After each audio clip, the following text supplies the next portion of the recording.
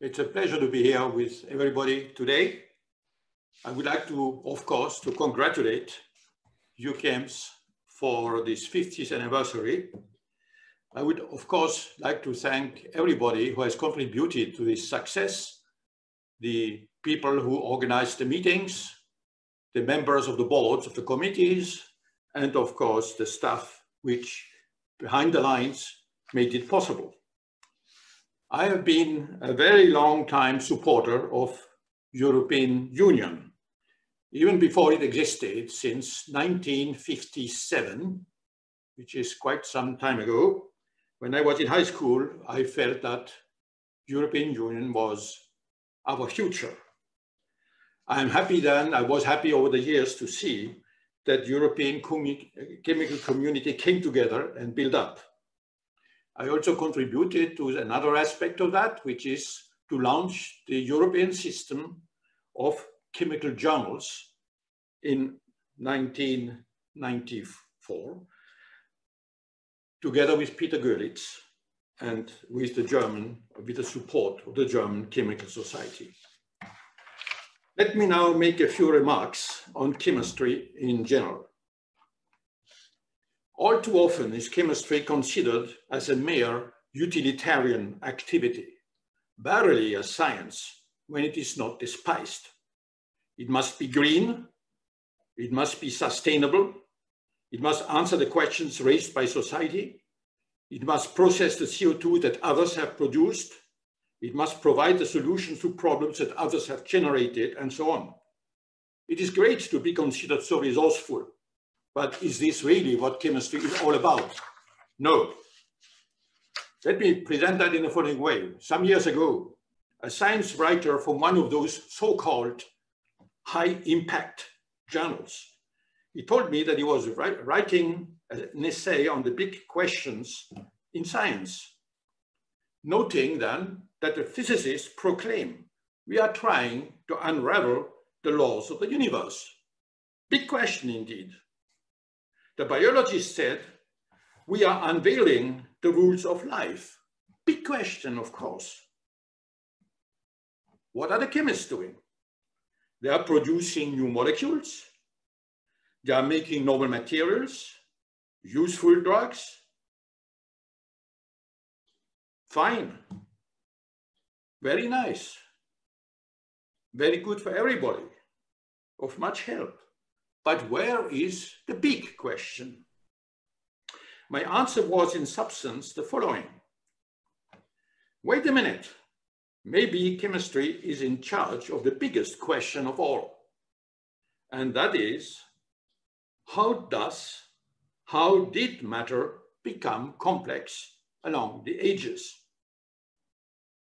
How is it that from divided to condensed, to organized, to living, and on to thinking matter, the universe was producing an entity that is able to ask about the origin of the very universe itself from which it emerged and about its coming about. An entity that is able, in a radical shortcut, to interrogate the universe itself from which it is born. The answer to this question, this big question, is simple. It's one word. It's by self-organization. It happened on the basis of the laws of our universe. Self-organization from simplicity to higher and higher complexity. The problem then is, how did it happen? It is the task of chemistry to decipher what lies behind this word. Chemistry builds the bridge between the laws of the universe, the general laws on which everything depends. And there are specific expressions in life and thought as we know it, and in life and thought on other planets where I'm convinced exists too, and where all the elements will be the same, and where the chemical bonds will be the same, and where the combinations will be the same. This is also what chemistry brought to mankind, the periodic table of the elements, which are the elements of visible matter everywhere in the universe. So it is chemistry which builds this bridge between the general laws and their expression. The goal is to discover, to understand, and to implement the processes that govern the evolution of matter towards increasing complexity from the elementary particle to the property we call thinking. On the occasion of the International Year of Chemistry 2011, the French Physical Society asked me for a brief text for their magazine Reflet de la Physique, and I concluded this text in a somewhat provocative way that chemistry is to physics what a Beethoven symphony is to the laws of acoustics.